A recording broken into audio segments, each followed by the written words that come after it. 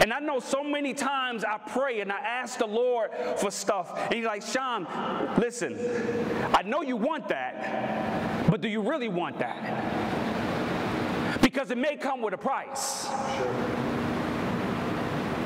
So Shon, think about what you're thinking about. Come on. So think about what you're asking for. So these men are upset that they can't get a battle. They can't get in a fight. So the Lord is like, oh, you want to be in the battle. See, a lot of times the Lord will do things in ways that we don't understand or even imagine. Because they're saying they want a battle. And the Lord said, I'll give you a battle. I'll give you a battle. I'm going to see how you are going to respond. Because you know how to live when you're reigning. Yeah. There you go. You know how to say God is good when you're reigning and when you're walking in constant victory. You know how to live that way. But what happens when the Lord says no? Right. Come on. What happens when things don't work out right? Come on. So now they arrive, and now what they used to do to other people now has happened to them. No, say the Lord still is good, right? He is. A minute ago, you said the Lord was good. You said he is good. His mercies endure forever. Yeah. So then when it knocks at your door, how do we respond? So now these people, now they're not saying the Lord is good. Now they're saying, David, it's your fault, bruh. We are going to murder you. It's your fault that we are in this situation. Biden, it's your fault. Trump, it's your fault that we are in this situation. Employer, it's your fault. The Lord is saying, no, like, where are you? Are you Saul or are you David? Because when one was under the fire, he leaned on his own understanding and he called these spirits to get instruction. Sure he did. Yeah. Leaning on his own understanding because it was easy. It was the easy thing to do. It was easy to go to somebody else to say, what should I do right now? Sure. Instead of being like David, say, give me my ephod. Come on. Come on. Give me my ephod and let me get before the presence of the Lord. Yeah. Yes. But Saul said, no, I don't want to do all of that. I want to go to somebody else who would tell me what I should do in this hour. Sure, like it easy. And so many of us during this hour, we have gotten lazy. We've been able to watch and participate in church through the internet. We have gotten lazy. How many of us are still out there evangelizing in the grocery store? Remember with those days when we were excited about being saved and taking risk and making yourself vulnerable. And looking for somebody to bless financially or emotionally. Now we're so caught up in ourselves, we're not looking for somebody to bless. We're like, who won't bless me? I need needs. I have needs. There was a day when we wasn't even thinking about ourselves. We're like, who can I sow into? Because I know the moment I sow into you, I'm going to get blessed.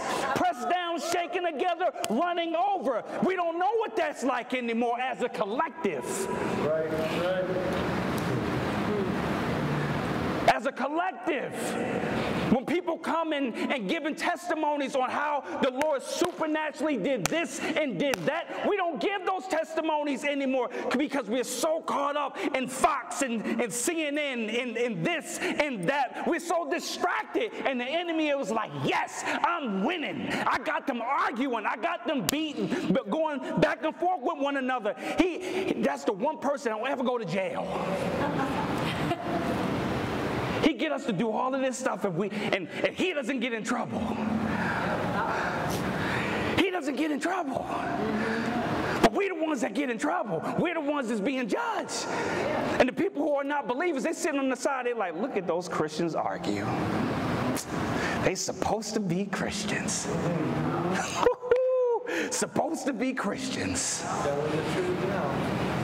Supposed to be Christians. And And I get it. We all have our stance of what we believe. Let me tell you something. We can be sincere. Sincerely wrong. Come on with it. But we can be sincerely wrong. Yeah. There you go. My wife has gotten good of dealing with me. Because she knows what to say, when to say, how to say it, to motivate me to get the best out of me. We was just talking earlier. She's been getting on me to start exercising, going to work out. So every once in a while, she's like, are you working out with the fellas today? And I'll come up with an excuse, and then she don't say anything. Before, she used to just like badger and push and back. That's the way I saw it.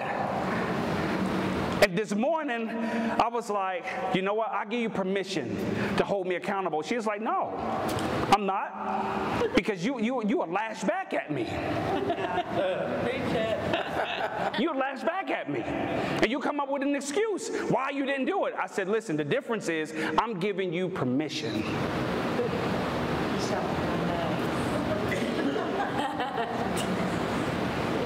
So that's the same thing. We can be sincere, but sincerely wrong. And my wife, where I say she's so sweet at, she knows exactly how to do it. So just because we can say it, doesn't mean that we should say it. That's true. Come on. Just because we can do it, doesn't mean we should do it. That's right. Because at the end of the day, what's most important? What are we trying to accomplish? Yeah, come on.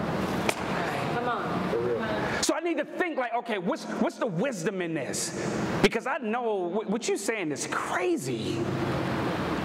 So do I go on social media and say it openly? Or do I go in your inbox and have this conversation?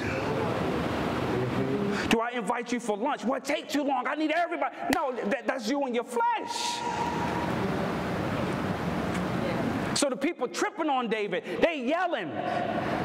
But it's like, yo, why didn't you pull? Do you think David, his intent was to take you to battle and lose your whole family?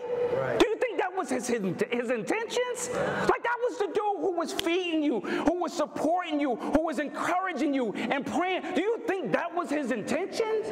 No. So the first time you get in the battle and you experience lack, you tripping. Yeah. Yeah. So now that you may be in the battle with your spouse, like, yo, who are you? It's under pressure that reveals who you really are. That's true. Under pressure reveals everything. That's true. When you are under pressure, it reveals everything. It shows what you have on the inside of you when you are under pressure. It's true. Yep. They blame it on the alcohol. They want to blame it on the pressure that was already in you. And you refuse to deal with it. So those people that David was rocking with, they just maxed it. They was never in a position to have to show it. And sometimes we get frustrated when we see it, but we need to see it. Come on. We need to see it so we can grow. Don't judge it. Come on. Love them through it. I work with men in the city. And a lot of these men have a struggle or have a hard time connecting with their children or don't have access. And they struggle being a father, a present father. And I'm like, man, they come to my class all the time and they perfect. That's not who I want to see. Right. That's the fraud. I don't want to meet the fraud. I want to meet the real you. I need to meet the one that the kids are afraid of. I need to meet the one who cussed out the girlfriend and the baby mama. That's who I need to meet. But when we see that, we want to kick them out because it's too hard. We're going to go to the soothsayer because they will give us the strategies just to get it.